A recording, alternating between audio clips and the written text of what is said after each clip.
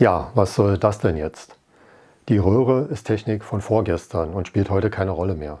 Wozu also ein Video, wie so ein Ding funktioniert, das interessiert doch niemanden. Kann man so sehen.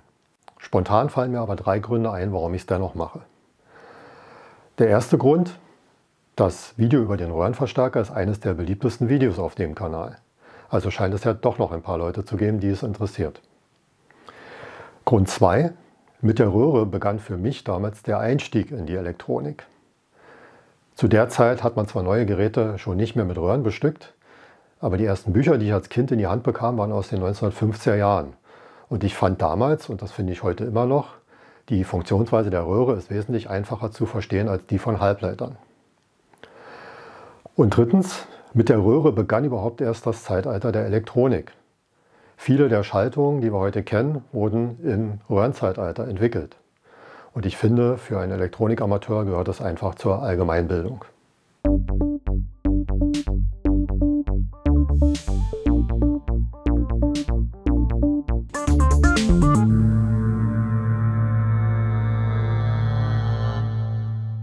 Herzlich willkommen auf Technik selbst erlebt.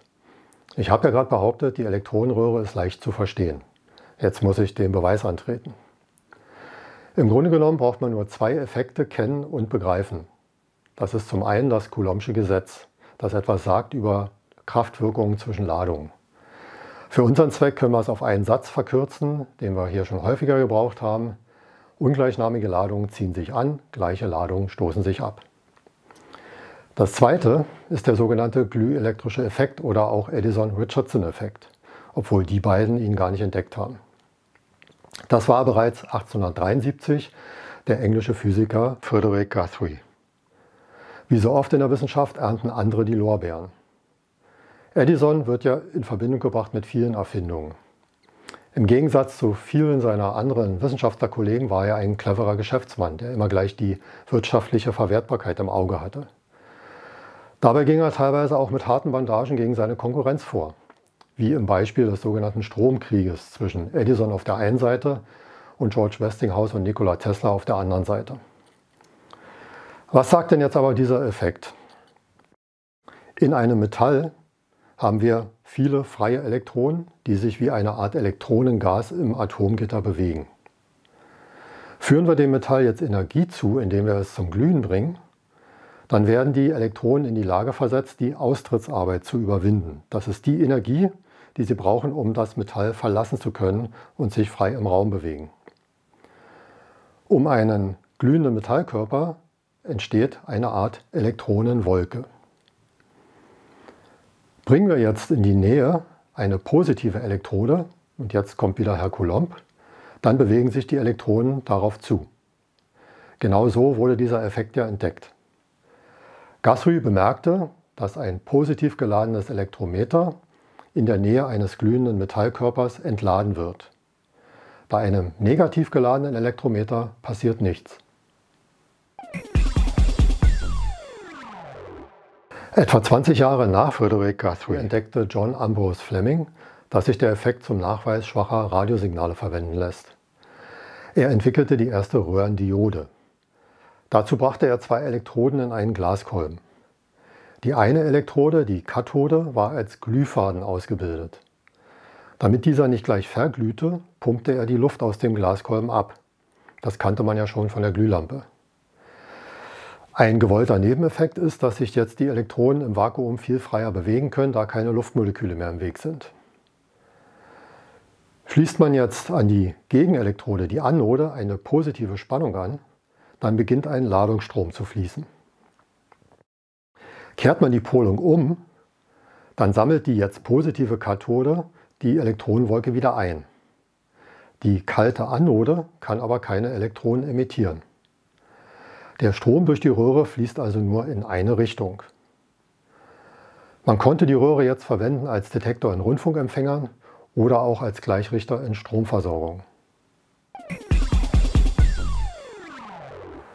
Einige Jahre später beschäftigten sich fast zeitgleich der Österreicher Robert von Lieben und der Amerikaner Lee de Forest damit, wie man den Elektronenstrom beeinflussen kann. Daraus entstanden die ersten Verstärkerröhren. Bei der Liebenröhre wurde der Elektronenstrahl von außen durch eine Spule magnetisch abgelenkt. Dieses Prinzip wird später noch bei der Fernsehbildröhre Bedeutung erlangen. De Forest brachte zwischen Anode und Kathode eine weitere Elektrode in Form eines Gitters. Die Zwischenräume waren groß genug, dass der Anodenstrom zunächst ungehindert fließen konnte. Legt man jetzt eine negative Spannung an das Gitter, dann gehen die Elektronen den Gitterstäben aus dem Weg. Mit steigender Gitterspannung wird der Querschnitt immer kleiner, durch den die Elektronen noch zur Anode gelangen können. Der Widerstand steigt und der Anodenstrom sinkt. Mit der Mehrpolröhre hatte man jetzt ein Bauelement, mit dem man durch kleine Gitterspannungen relativ kräftige Anodenströme steuern konnte. Es war jetzt möglich, kleine Signale zu verstärken oder sogar Schwingungen zu erzeugen, siehe Meissner-Oszillator. Mit der Triode nahm die Entwicklung der Elektronik jetzt richtig Fahrt auf. Ich denke, ich habe nicht zu viel versprochen, denn mit wenigen Sätzen kamen wir von der Gleichrichter zur Verstärkerröhre. Der gedankliche Weg vom Halbleiter zur Diode und weiter zum Transistor ist wesentlich weiter.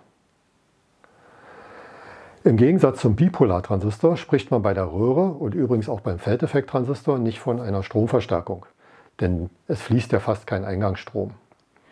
Stattdessen benutzt man den Begriff der Steilheit. Sie sagt, wie stark der Anodenstrom sich mit der Gitterspannung ändert. Wie so oft treten bei technischen Neuerungen auch ungewollte Nebeneffekte auf. Bei hohen Frequenzen sinkt die Verstärkung der Röhrentriode oder die Schaltung beginnt von selbst zu schwingen. Ursache dafür ist die parasitäre Kapazität zwischen Anode und Steuergitter.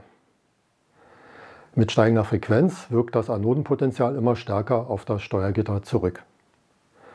Abhilfe schafft ein weiteres Gitter zwischen Steuergitter und Anode. Es bekommt ein positives Potential knapp unterhalb der Anodenspannung.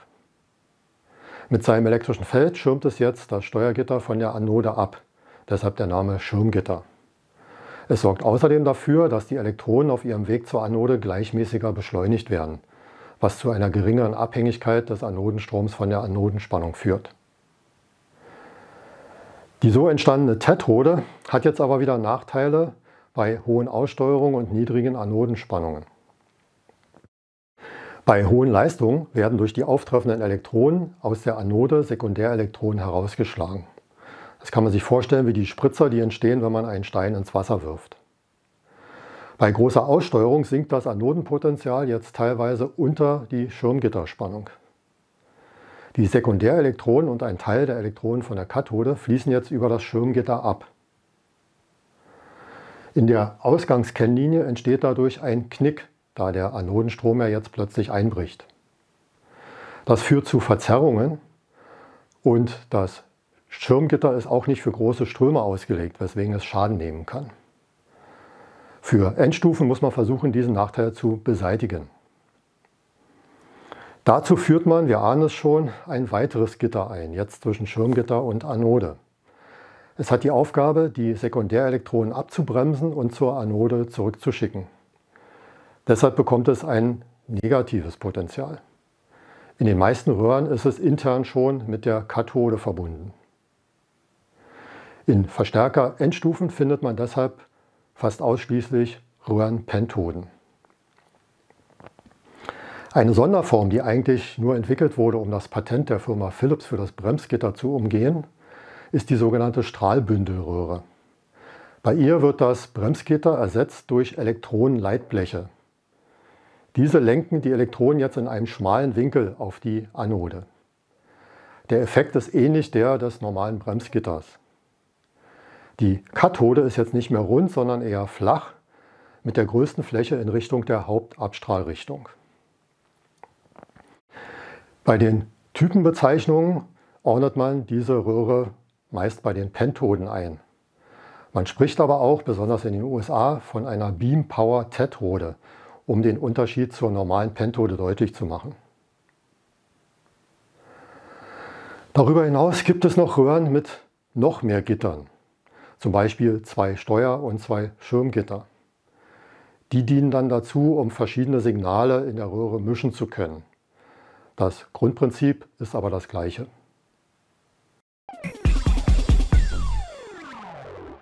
In der Anfangszeit sahen die Röhren mit ihren großen Glaskolben Glühlampen sehr ähnlich.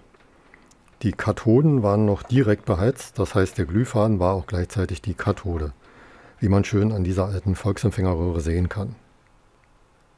Bei moderneren Miniaturröhren wird der Sockel nicht mehr von außen angeklebt, sondern ist in den Glaskörper eingeschmolzen.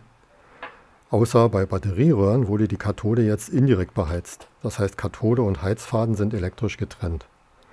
Das hat den Vorteil, dass man die Röhren jetzt mit Wechselspannung beheizen konnte, die bei direkt beheizten Röhren das Signal überlagert hätte. Außerdem konnte die Kathode jetzt mit Materialien beschichtet werden, die ein besseres Emissionsverhalten hatten.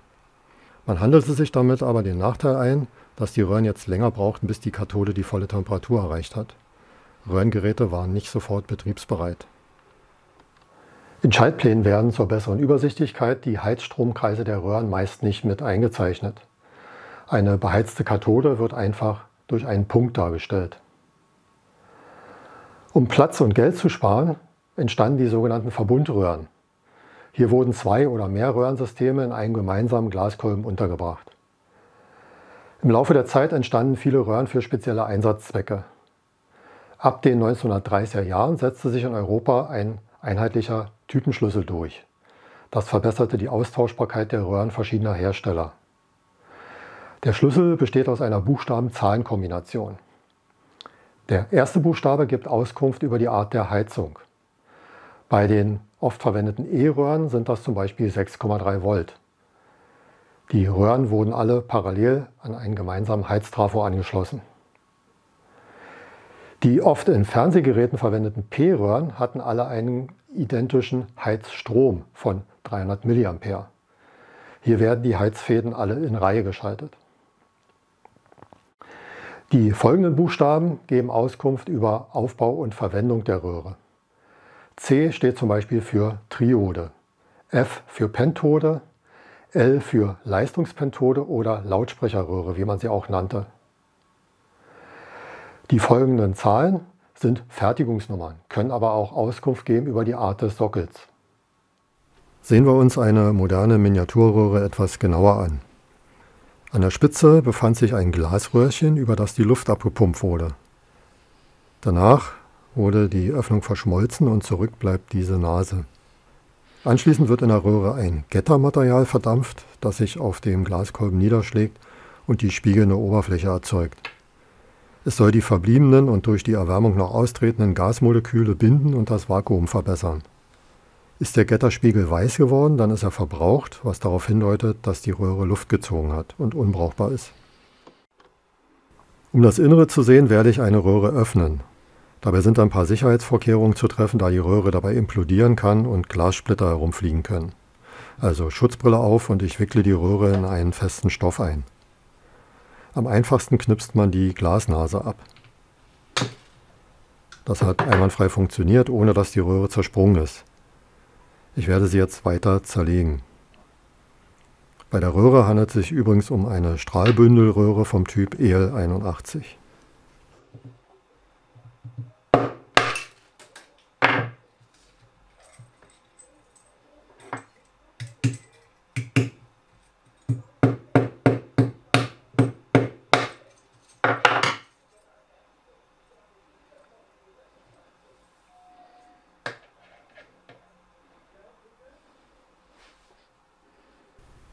Hier haben wir die flache, indirekt beheizte Kathode mit dem Heizfaden im Inneren.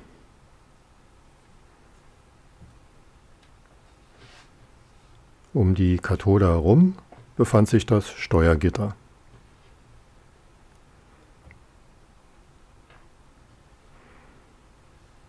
Dann folgt das Schirmgitter, was normalerweise etwas großmaschiger ist, bei der Strahlbündelröhre aber die gleiche Steigung hat wie das Steuergitter. Die Gitterstäbe werden dann genau hintereinander platziert. Anstelle des Bremsgitters sorgt dieser Blechrahmen für die Bündelung des Strahls. Und als äußere Hülle natürlich das Anodenblech.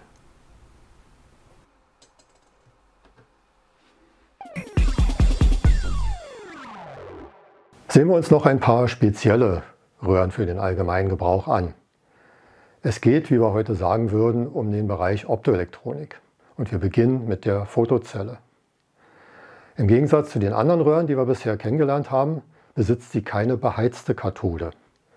Die Funktion beruht nicht auf dem glühelektrischen Effekt, sondern dem sogenannten äußeren photoelektrischen Effekt, für dessen Erklärung Albert Einstein ja seinen Nobelpreis bekam. Aus einer großflächigen Kathode können bei ausreichender Energie durch Lichtquanten Elektronen herausgeschlagen werden. Die positive Anode sammelt diese Elektronen ein.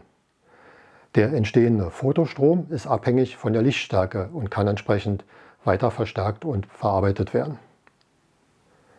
Die entstehenden Ströme sind aber wesentlich geringer als bei den Gleichrichter- oder Verstärkerröhren. Um höhere Ströme zu bekommen, füllt man den Glaskolben oft mit einem verdünnten Gas. Stoßen die Elektronen mit den Gasmolekülen zusammen, dann können sie aus ihnen weitere Elektronen herausschlagen, wodurch ihre Zahl lawinenartig ansteigt. Verwendet wurde die Photozelle für die gleichen Zwecke wie heute moderne Halbleiter-Fotodioden, also Belichtungsmesser, Lichtschranken und so weiter. Das Gegenstück sind die Anzeigeröhren. Die einfachste von ihnen bekam aufgrund ihres Aussehens den schönen Namen magisches Auge, obwohl man mit ihr nichts sieht, sondern etwas anzeigt. Die Anode bekommt eine Beschichtung, die beim Auftreffen der Elektronen zum Leuchten angeregt wird. Das sind meist Zinkverbindungen, weshalb die Anode grünlich schimmert. Über eine Steuerelektrode wird der Elektronenstrahl auf einen mehr oder weniger großen Bereich der Anode gelenkt. Angewendet wurden diese Röhren vor allem als Abstimmanzeige in Rundfunkgeräten oder als Aussteuerungsanzeige bei Tonbandgeräten oder Verstärkern. Darüber hinaus gab es weitere Formen, die man dann entsprechend magischen Fächer, magische Waage oder magische Balken nannte. Die EM80 hatte so eine fächerförmige Anzeige. Mit einer Steuerspannung von 0 bis ca. minus 20 Volt kann der Fächer mehr oder weniger weit aufgespannt werden. Bei späteren Ausführungen wurde die Leuchtschicht nicht mehr auf die Anode, sondern von innen auf dem Glaskolben aufgebracht und der Elektronenstrahl dorthin gelenkt. Die Fortsetzung dieses Prinzips findet man bei der Oszillographen und der Fernsehbildröhre. Auf einen großflächigen Glasschirm wird die Leuchtschicht aufgebracht. Die Kathode ist so konstruiert, dass der Elektronenstrahl nur in eine Richtung abstrahlt. Man spricht auch von einer Elektronenkanone. Der darauf folgende Venel-Zylinder mit einem Loch in der Mitte entspricht dem Steuergitter. Mit ihm lässt sich die Stärke des Elektronenstrahls und damit die Helligkeit auf der Leuchtschicht einstellen. Daran schließen sich weitere Elektroden an, die wie eine Linse wirken und den Elektronenstrahl bündeln, sodass nur ein kleiner Punkt auf dem Bildschirm erscheint. Mit 2 Paar Ablenkplatten kann der Elektronenstrahl auf jeden beliebigen Punkt der Leuchtoberfläche gelenkt werden. Auf diese Art kann man mit dem Strahl auf dem Leuchtschirm zeichnen. Die Fernsehbildröhre unterscheidet sich nur dadurch, dass andere Leuchtschichten verwendet wurden, der Bildschirm größer und eckiger ist und die Ablenkung nicht über Ablenkplatten, sondern magnetisch über ein äußeres System von Ablenkspulen erfolgt. Die Bildröhre war auch die Röhre, die sich am längsten im Heimelektronikbereich halten konnte. Woher kommt denn nun das neue Interesse an der Röhrentechnik? Ich denke, das ist die gleiche Faszination wie bei der Dampflok. Das ist noch Technik zum Anfassen und der man ansieht, wie sie arbeitet. Trotzdem würde kein Lokführer auf die Idee kommen, wieder dauerhaft auf die Dampflok zu wechseln. Was ich damit sagen will, um die Röhre ranken sich eine Menge Mythen und Halbwahrheiten. Für viele ist die Frage Röhre oder Transistor eine reine Glaubensfrage. Ich verlinke unten mal eine Seite, auf der, wie ich finde, aus technischer Sicht mal ein objektiver Vergleich gemacht wurde. Das entmystifiziert die Röhre etwas und setzt sie ins rechte Licht. Ich will aber niemandem den Spaß daran verderben, denn trotz allem bleibt es eine faszinierende Technik.